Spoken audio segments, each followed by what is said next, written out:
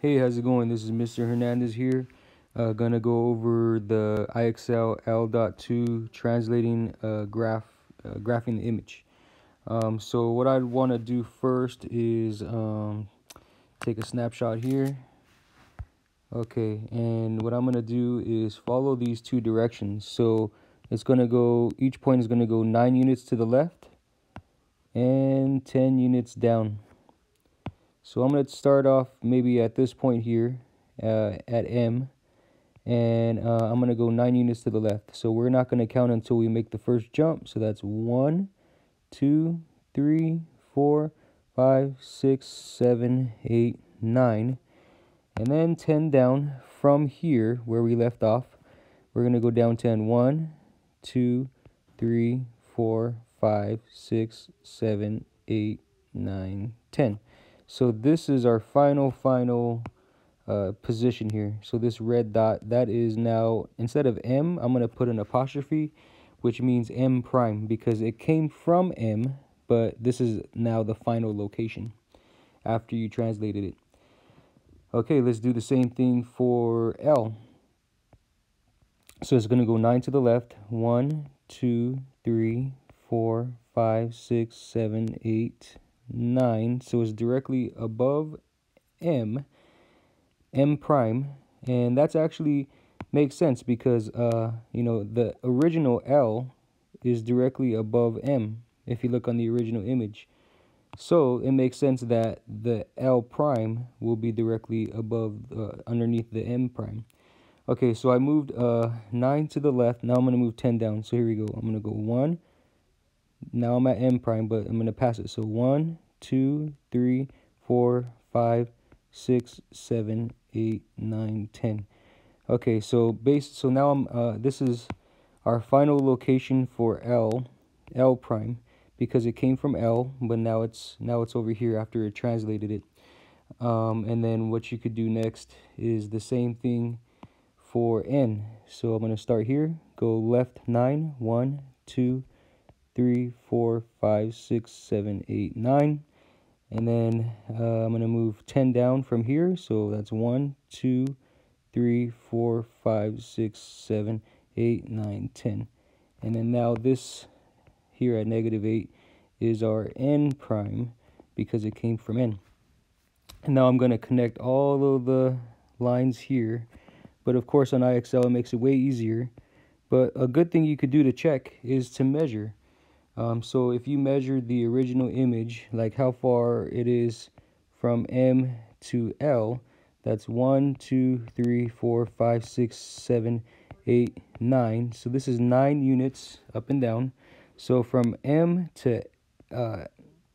prime to L prime, it should be 9. So let's see, 1, 2, 3, 4, 5, 6, 7, 8, 9. So it actually should be the exact same length on all the sides, but you could just check one if you want to. And so let's go ahead and do this with this one. So I did it with the drawing tool because you can't really draw in here, but you could count. So 1, 2, 3, 4, 5, 6, 7, 8, 9. Okay, and then I'm gonna go to L by going 9 down. And then, from L to N, you could even go from L to N by going up 1 over 1, 2, 3, 4. Up 1 over 4 from L to N. And there it is. So it should look exactly the same. You could count each individual one, or you could just count from one to the other. So let me give you that other example. So here, again, it might be easier, instead of just going, so this one is 8 units down. So let me just start at U and go 8 units down. So 1, 2, 3, 4, 5, 6, 7, 8.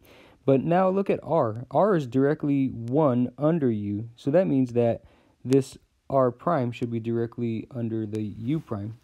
And instead of going from S down, I could go from R and say, okay, well, how far is R to S? It's 1, 2, 3, 4, 5, 6. So I could go 6 across. And T is directly above S, and you end up getting your rectangle. So you don't have to move each one separately. As long as you create the original shape, you just got to start with the certain one. Okay, let's jump ahead to 43. Okay, so this is going to be 3 units to the left and 6. So I'm going to do this, what I was saying, instead of moving every single one, let me just move one, and then I'll move all the other ones after that. So 3 units to the left, 1, 2, 3, 6 units down, 1, 2, 3, 4, 5, 6. So this is our H prime. Okay, now look at H to E. H to E goes 1 to the left and 2 down. So if I go 1 to the left and 2 down, I'm going to end up right here. So this would be E prime, because H and E, it should look the same as from H to E here. Okay, so the slope, we're looking at the slope. Now from E to F, let me see, it goes 1, 2, 3, 4, 5, 6, 7. So there's 7 squares going from E to F. So E prime to F prime should be 7 as well. So 1, 2, 3, 4, 5, 6, 7. And so F prime should be right there. Now from F to G, it goes up 2 and over 1. So I'm going to go up 2 and over 1, and that should be my G prime. Now these are just the slope here, but I'm going to connect this here. Okay, and then I'll just connect H prime to G prime. So notice it looks like the same exact parallelogram, and we just started with 1. And then we kind of, instead of counting 3 left and 6 down each point, which you could do, but the other method is going only counting 1 point, 1, 2, 3, 1, 2, 3, 4, 5, 6, and basically, you know, going from H to E prime, and then going,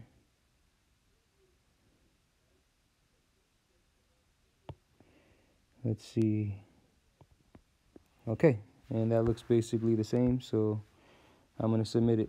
So the main thing again with this is going in order. If you're going to you know, go from C to D to E to F, that's gonna kind of go in one motion. This is kind of picky. So if you're gonna put this one first, and then you're gonna do this one, you can't just jump to F. You have to go in order. So you have to go now to E and then to F, and then it'll complete it. And so be careful if you're putting these points in not in the right order. It's not going to give you the shape that you want. So make sure you go in the right order. Okay, well, so I hope that helps you, and good luck.